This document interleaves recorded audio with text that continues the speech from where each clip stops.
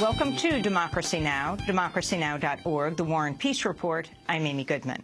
The most senior U.S. military officer has said U.S. ground troops may be needed in Iraq as part of the Obama administration's offensive against the Islamic State. General Martin Dempsey, chair of the U.S. military's Joint Chiefs of Staff, testified before the Senate Armed Services Committee Tuesday.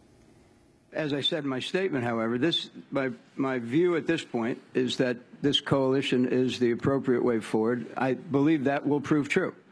But if it fails to be true, and if there are threats to the United States, then I, of course, would go back to the President and make a recommendation that may include the use of U.S. military ground forces. General Dempsey's remarks came less than a week after President Obama told the nation, quote, "We will not get dragged into another ground war in Iraq." Obama's expected to visit U.S. Central Command headquarters today to discuss strategy in Iraq and Syria. The House, meanwhile, is expected to vote today on a request from Obama for authorization to arm and train moderate Syrian rebels. We'll speak with Congressmember McDermott later in the broadcast. Tuesday's Senate hearing was repeatedly interrupted by peace activists from CodePink, who rose to protest U.S. intervention in Iraq and Syria at least 4 times in the first hour. This is CodePink co-founder Medea Benjamin addressing Defense Secretary Chuck Hagel. Secretary Hagel, U.S. intervention will only make matters worse. Thank you. Would you please leave the room now? We're asking you nicely. We're asking you nicely to please leave the room. We're asking you nicely to please leave the room. Thank you. It's the U.S. intervention that opened the way for ISIL. U.S. military will not be a solution. It is counterproductive. Don't drag us into another war. We've had 13 years of war already. The conflict among factions in Syria has been intensifying ahead of possible U.S. strikes against Islamic State fighters there. 2 days of Syrian government airstrikes have killed at least 48 people in Homs province. The Britain-based Syrian Observatory for Human Rights says at least 6 children are among the dead. Islamic State fighters, meanwhile, announced they'd shot down a Syrian military aircraft in the northern city of Raqqa. In the Syrian province of Idlib, at least 34 children are said to have died after receiving tainted doses of the measles vaccine.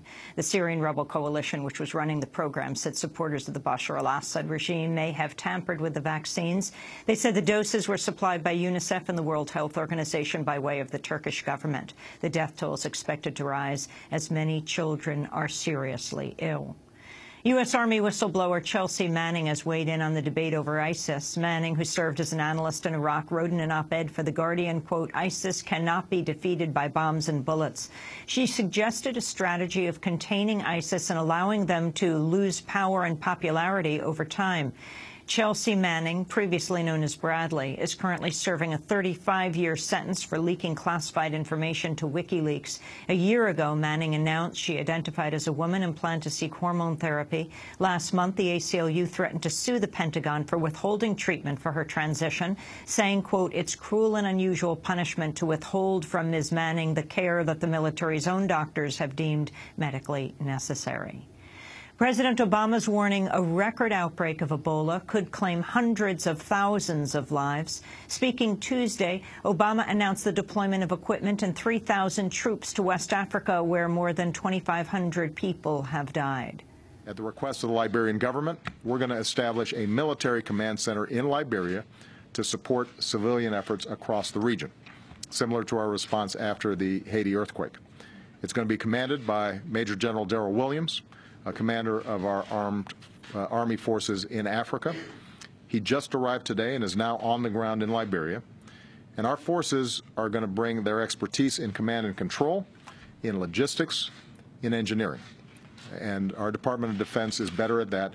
Our armed services is better at that than any organization on earth. A U.S. doctor who survived Ebola has criticized the lack of global response to the crisis.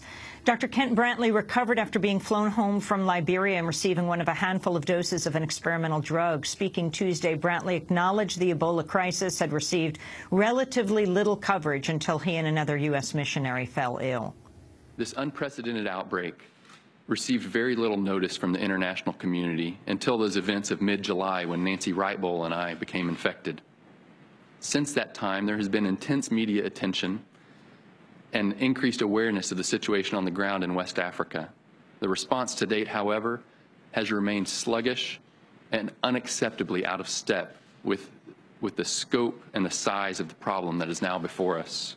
According to the World Health Organization, both the total number of Ebola cases and the number of people killed have roughly doubled over the past couple weeks, with more than 5,000 total cases. The agency's announced about $1 billion will be needed to contain the crisis, which it called unparalleled in modern times. Defense Secretary Chuck Hagel has acknowledged the United States could improve its treatment of family members whose loved ones are held hostage by the Islamic State. His remarks come after the mother of James Foley, who was executed by ISIS, criticized the U.S. treatment of her son's case, saying officials told her she could face prosecution if she tried to raise ransom to free her son. Responding to New Hampshire Democratic Senator Jeanne Shaheen, Hagel defended the U.S. policy of not paying ransoms to terrorists, but acknowledged room for improvement in other areas. I think we could and should maybe revisit some of these practices. Now, our national security policy directive, as you know, is very clear on ransom. That's been in place for many, many years through different administrations. I'm not suggesting we change that, by the way. Appreciate that. But I think maybe there are some areas that we could do a little better with, as far as in dealing with families and the human part of this. The Obama administration's announced a delay in its most sweeping effort to date to combat climate change. The Environmental Protection Agency is extending the public comment period on a proposal to curb carbon emissions from power plants by another 45 days until December 1st, after the midterm elections. The plans face major opposition from industry lobbyists and both Republican lawmakers and their Democratic counterparts from coal-producing states.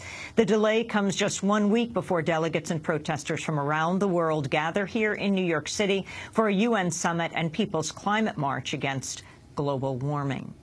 Former President Bill Clinton has been caught on tape agreeing that Israeli Prime Minister Benjamin Netanyahu is, quote, not the guy to reach a long-term peace deal with the Palestinians. At a Democratic fundraiser in Iowa, C-SPAN recorded Clinton defending his own record in past negotiations as he chatted with a member of the public who criticized Netanyahu. If we don't force him to make peace, he will not have peace. First of all, I agree with that. But in 2000, Ehud Barak, I got him to do something that I'm not sure I could have gotten Rabin to go into. And Rabin was murdered for giving land to the Palestinians. But Netanyahu is not the guy. So they got, I agree with that. Bill Clinton's comments differ sharply from the public stances of his wife, potential Democratic presidential candidate Hillary Clinton, who's defended Netanyahu, including over this summer's Israeli assault on Gaza. Police in Utah are facing questions over the fatal shooting of a 22-year-old African-American man. Darrien Hunt was shot dead outside a restaurant in Saratoga Springs last Wednesday. Utah County authorities said he was shot after lunging at officers with a samurai-style sword. But Randall Edwards, an attorney for Hunt's family, told HuffPost Live that autopsy results contradict that claim. The family has had an independent autopsy done in which it indicates that he was shot 6 times. None of those shots entered from the front, and the one that killed him hit him right in the middle of the back. The others were in his shoulder. There were 2 in his leg. There was 1 in his elbow and 1 in his hand. So it begs the question, of course, how is it that someone ends up shot in the back if he is shot while he's lunging toward the officers? On Monday, authorities changed their account, telling The Guardian Hunt allegedly lunged at officers outside a bank that was actually several dozen yards from where he ultimately died. Authorities also said the 2 police officers involved had not been interviewed yet, a delay which the family's attorney called almost incomprehensible. One of the officers was scheduled to be interviewed yesterday, the second tomorrow, more than a week after the shooting. Hunt's mother, Susan, told reporters she believes her son was racially profiled. Quote, "They killed my son because he's black. No white boy with a little sword would they shoot while he's running away," she said. Surveillance footage from the scene has been obtained by authorities. The National Football League's Minnesota Vikings have reversed course and barred star running back Adrian Peterson from all team activities following an outcry over his indictment for child abuse. The Vikings previously reinstated Peterson after benching him for a game. He's accused of beating his 4-year-old son with a tree branch. The controversy prompted the Radisson hotel chain to suspend its sponsorship of the team Monday. The Vikings team now says it has placed Peterson on the exempt commissioner's permission list, which prevents him from participating in team activities. President Obama's nominee to lead the Justice Department's Civil Rights Division has formally withdrawn following opposition over his ties to the legal defense of imprisoned journalist and former Black Panther Mumia Abu-Jamal. The Senate rejected the nomination of Debo Adegbile in March following a fight that focused almost solely on his role as part of an NAACP legal defense fund team that successfully argued the trial judge's jury instructions violated Abu-Jamal's rights in his conviction for killing a Philadelphia police officer. In an interview with the Huffington Post, Adegbile said the Obama administration did not expect such scrutiny over that case. Quote, "I think if you look into it, it would be a rare situation in which somebody was blocked from public service for having successfully vindicated the Constitution of the United States," he said. And the John D. and Catherine T. MacArthur Foundation has announced its list of 21 Genius Grant winners for 2014. Among the grantees are filmmaker Joshua Oppenheimer, who made the Oscar-nominated documentary The Act of Killing about U.S.-backed death squad leaders in Indonesia, and Ai-jen Poo, director of the National Domestic Workers Alliance. Other winners include cartoonist Alison Bechdel, Jonathan Rapping, founder of a program to train public defenders in the South, and Sarah Deer, a professor and advocate for Native American women facing domestic violence and sexual abuse. The winners will receive $625,000 to spend however they choose. To see our past interviews with Ai-jen Poo and Joshua Oppenheimer, you can go to democracynow.org. And those are some of the headlines. This is Democracy Now!, democracynow.org, The War and Peace Report. I'm Amy Good.